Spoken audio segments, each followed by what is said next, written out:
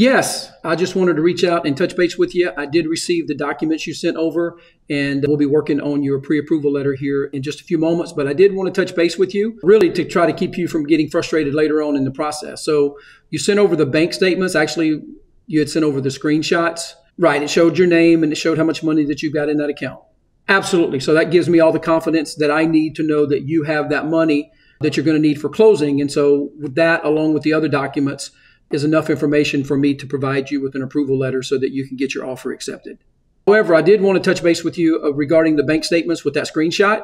When the time comes for us to actually get the purchase agreement and start processing your file and submit the file to the underwriter so that they can give us the actual approval and get us our clear to close, before we could get that clear to close, we would have to have the actual bank statements, where on the front end for the pre-approval, the snapshot or the screenshot is fine. Agency guidelines, FHA, Fannie Mae, Freddie Mac, all of the agencies that we work with, the final package, the file is going to have the actual bank statements.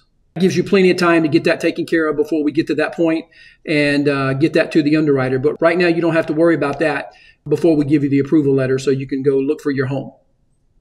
I'll get you that approval letter over here in about 15 minutes, and good luck with your home search. Thanks.